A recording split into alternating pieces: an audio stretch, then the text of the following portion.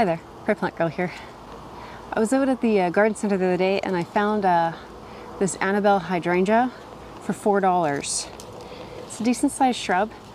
It's in pretty good shape. They had quite a few. Some were looking, they had a lot of scorched leaves and very spindly like this, but overall fairly healthy. Just, you know, when shrubs like this get grown close together this was at like a big box store. The big box stores, they don't really know always what they're doing when they're taking care of plants.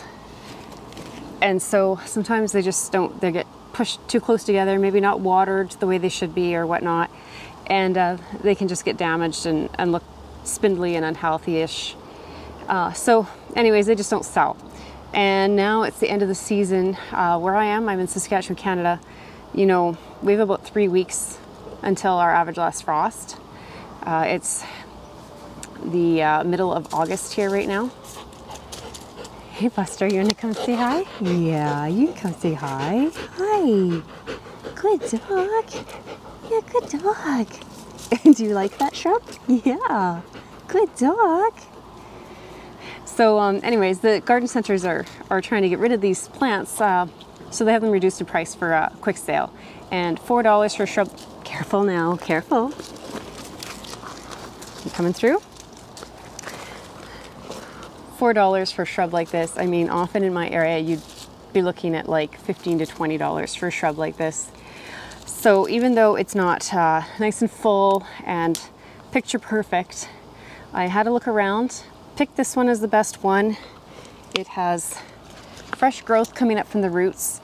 The growth, the leaves that are on the plant here actually look pretty healthy. Like I said, some were pretty scorched, but these look pretty healthy. The new growth, the stems, everything looks healthy. It doesn't look like it has any bugs or disease or anything.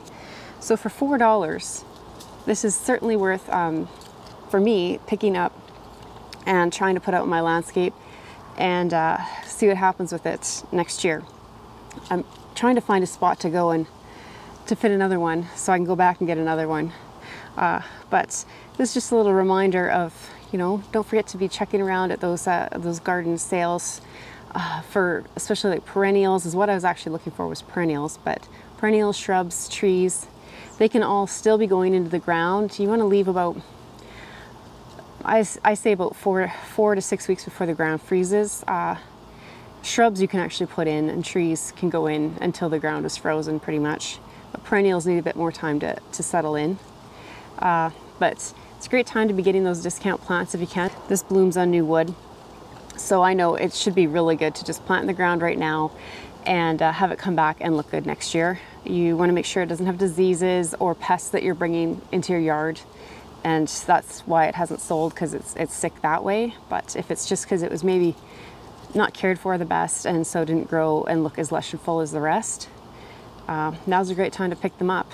You know, Saskatchewan, Canada, most perennial plants will die to the ground, and some shrubs like the hydrangea will as well, and they're just going to have to come back from the roots every year or from low down anyways. And so buying them looking a little bit scraggly like this isn't a big deal. So I'm not going to show you how to plant this. There's lots of videos about how to plant shrubs and trees and things. Basically, I'm just going to be digging a hole that's 2 to 3 times the size of the root ball in width and just going down that same depth as what the pot is here. I'll make sure that I'm not burying the crown of the plant. The only thing I'll do differently than I might do earlier in the season is I won't be putting any fertilizer in with this plant in the planting hole. I have good soil. I don't need to really do much to amend my soil in the area this is going.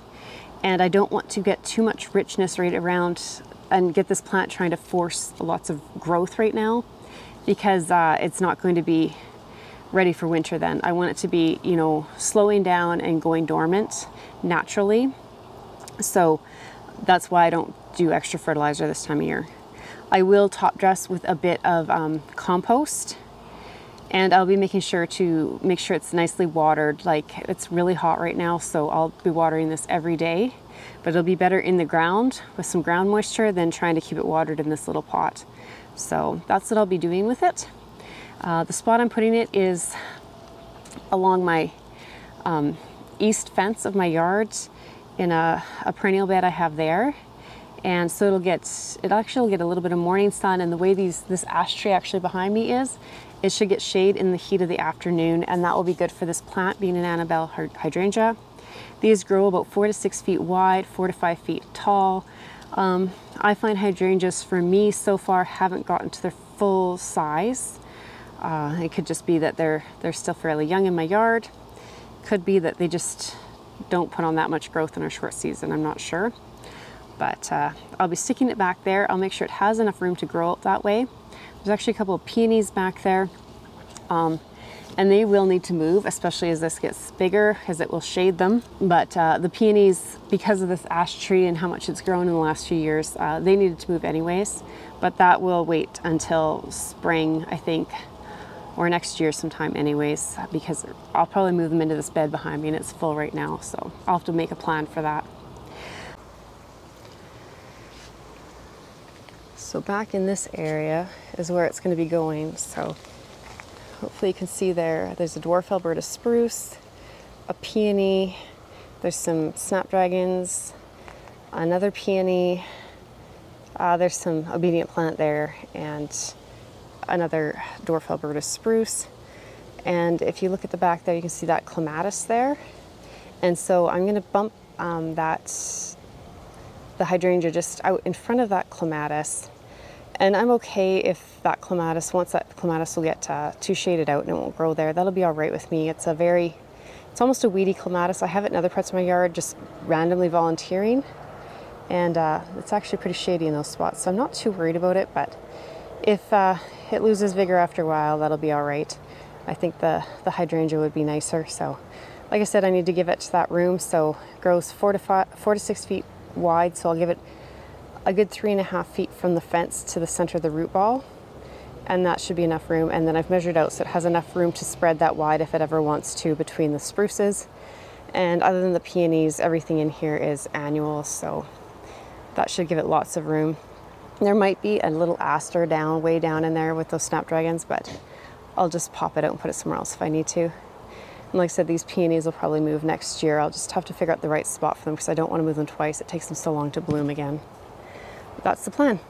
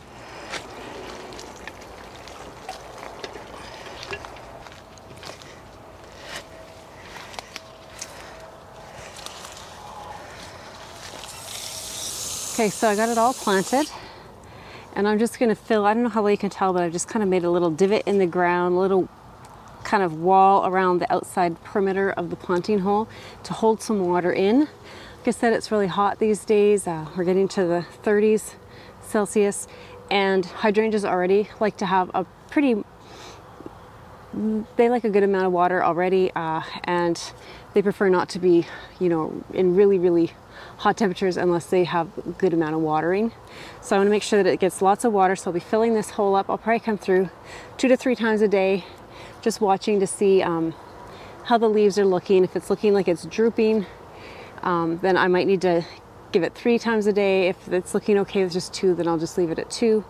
And I will come in and top dress with some compost just to get a nice layer on here when it's settled in.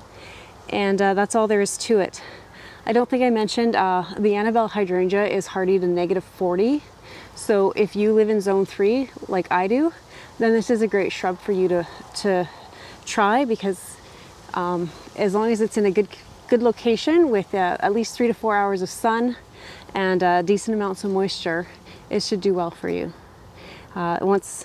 it can grow in almost any soil, but it doesn't want to be sitting waterlogged or dry right out. So just keep that in mind when you're picking a location for it. So I'm just gonna make sure this is good and wet and good and settled in here. If when I fill this hole with water, if it sinks down anywhere, then I'll fill that up with soil just to make sure that the roots there's no air pockets in the roots. And I'll just be keeping an eye on it for the next few weeks until it goes dormant for the winter. Thanks for watching, and we'll see you next time. Bye.